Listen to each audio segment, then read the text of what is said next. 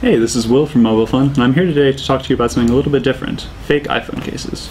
So what we have here is the Otterbox Defender. This is one of the most popular cases for the iPhone 5, and it's very well respected and well regarded by people who've used it. But on the other hand, there are a lot of fakes floating around, such as this one, which we purchased from Amazon, and it doesn't have the same kind of quality as you'd expect from an Otterbox. So in this video we're going to show you what you can do to find out if the case that you have is a fake, and then what to do if you do find them. So here are three differences between the fake Otterbox and the real Otterbox. So the first one you can see pretty clearly. This has a nice green tint to it, which the real one does not have. This has some green cellophane around the screen protector, whereas this one is just clear. If you turn it over, the second big indicator is the texture of the back. You can feel this is kind of a more grippy texture, while this is quite slick. I'm sure the difference comes across too much if you just look at them. When you feel them, you'll definitely notice a difference. The final thing is on the clips.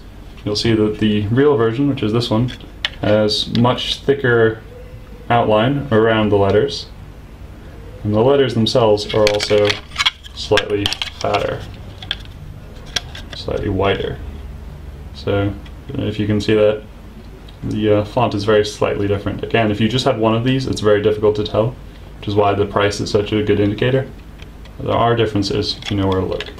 This counterfeit is cheaper, but it's also of much worse quality. Inferior materials are used, certain details are off, and of course when the case inevitably breaks, it won't be covered by Otterbox. Otterbox have gained a reputation for making cases that keep your valuable smartphone safe, but with a counterfeit you get none of that assurance. If you chose an Otterbox because you've heard good things about the brand, by choosing a counterfeit you're sacrificing the very reason you went with Otterbox in the first place. Ultimately, the difference in price isn't worth the risk that your phone will be left unprotected at a critical moment. So, here's how to avoid counterfeit cases. Number 1. If the price seems too good to be true, it probably is. A 30 or 40 pound case won't appear on Amazon for 5 or 10 pounds. Second of all, check the case maker's list of approved retailers. If the retailer is on that list, chances are pretty good you won't end up with a fake. If it's not, then you can't really take the risk. Number 3 is reading the user reviews. While most people may not be able to tell the difference between a fake, those that do will usually let people know. So check those reviews, and if there are a couple comments saying that it's a fake, then steer clear.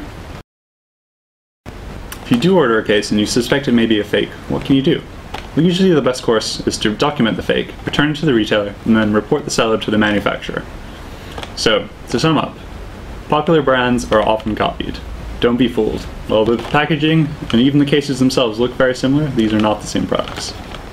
Secondly, these knockoffs are cheap and don't protect your phone. If you're getting a case to protect your phone, the worst thing you can do is go with an unknown brand that may fail at the worst possible moment. Number 3, don't get ripped off. Buy from approved retailers and ignore prices that are too good to be true. Finally, if you find a fake, review it and report it, so that other people don't make the same mistake. Well, I hope you found these tips useful. If you have any questions or comments, please feel free to leave them below. Otherwise, thanks for watching the video, and stay sharp out there.